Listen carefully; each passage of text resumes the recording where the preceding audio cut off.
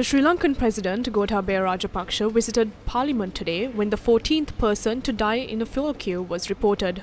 His visit came when Prime Minister Ranil Wickremesinghe was making a special statement on the discussions with the International Monetary Fund. Due to the state of bankruptcy our country is in, we have to submit a plan of our debt sustainability to them separately. Only when they are satisfied with this plan, we can reach an agreement at the staff level. This is not a straightforward process, but we have been able to end the round of discussions effectively despite these difficulties. Now the next round is to submit to them the plan on debt restructuring and sustainability, which is being prepared by the financial and legal experts Lazard and Clifford Chance. We hope to submit this report to the IMF by August. If we make a determined journey along this roadmap, we can achieve an economic growth rate of -1 by the end of 2023. By 2025, our aim is to create a surplus in the primary budget. I would like to give you an idea of the debt we have to pay off so far. $3.4 billion between June and December this year, $5.8 billion in 2023, $4.9 billion in 2024, $6.2 billion in 2025, $4 billion in 2026, $4.3 billion in 2027. The total debt burden of the government at the end of 2021 was 17.5 trillion rupees, and by March of 2022, it had increased to 21.6 trillion rupees. Therefore, as I mentioned earlier, we will have to face difficulties in 2023 as well. This is the truth. This is the reality. Some may try to cover up this reality by showing the people a false image, but this reality will be confirmed in time. At my invitation, the head of the Food and Agriculture Organization will visit Sri Lanka next week. No matter how far we are in this economic crisis, we cannot forget the problems faced by the poorest section of the society regarding food. The upcoming interim budget will allocate money to provide short-term reliefs to the poorest section of society. This relief will be given to the people under the Social Welfare Benefits Act. MP Anrukumara Disanayake has stated that if the country is handed over to him, it will be restored in 6 months. Indeed, it would be a very good thing if it can be done. Taking a country whose economic growth rate has fallen to -6 or 7 to a positive economic growth rate in 6 months is an action that has never happened in any country in the world. But we cannot rule out Anrukumara Disanayake's opinion that it has not happened so far. That is why I am asking MP Anrukumara Disanayake to submit his plan to the President. If you don't want to go to the President, present it to this Parliament. Let us discuss about it in Parliament.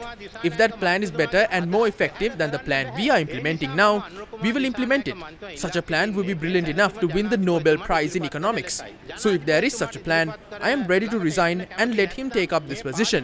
I am ready to give up my position and support that program.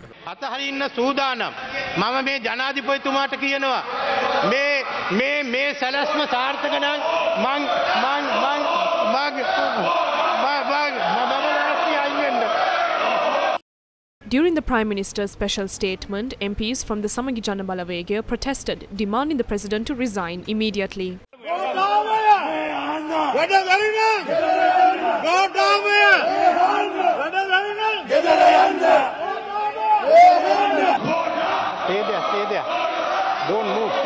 කරුණාකරලා මන්ත්‍රීතුමාලා නිශ්ශබ්ද වෙන්න නිශ්ශබ්ද වෙලා අගමැතිතුමාට මේ ප්‍රකාශය කරන්න අරින්න ඊට පස්සේ කෑ ගහන්න ඕම නාන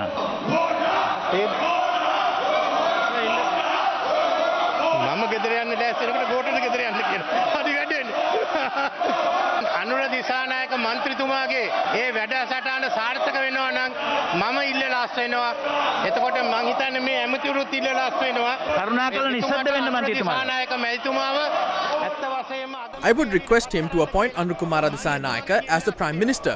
This issue cannot be solved with the traditional method of yelling. We have fallen into this situation because of that. We need to look for an alternative. අපි මෙතෙන්ට වැටිලා තියෙන්නේ. ඒ නිසා අපි ඔක්කොම එකතු වෙලා අපේ විකල්පය කුමක්ද කියලා අපි දැනුම් දෙන්න කියලා ප්‍රකාශ කරමි. මගේ වචන ස්වල්පය මම අවසන් කරනවා. සභාවේ වැඩ කටයුතු විනාඩි 10කට නතර කරනවා. SJB MPs once again protested when the President was leaving the Parliament.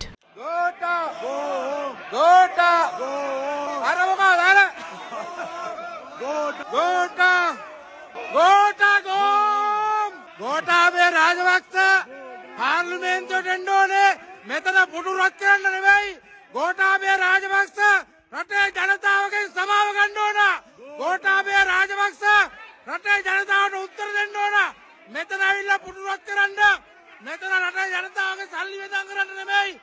බංකරවල හැම්මිලා ඉන්න ගෝඨාභය රාජපක්ෂ උත්තර දෙන්න ඕන. Gota go home. Gota go home. Gota අද අපේ විපක්ෂ මන්ත්‍රීවරුන්ට පුළුවන් වුණා ගෝඨාභය රාජපක්ෂ පාර්ලිමේන්තුවෙන් එළියට යවන්න. ගෝඨාභය රාජපක්ෂ වෙනුවෙන් කඩේ යන්න අද ඉදිරියලා තියෙන SP දිසානායක කියන ගෙවලය විතරයි. ගෙවලය විතරයි. ගෝඨා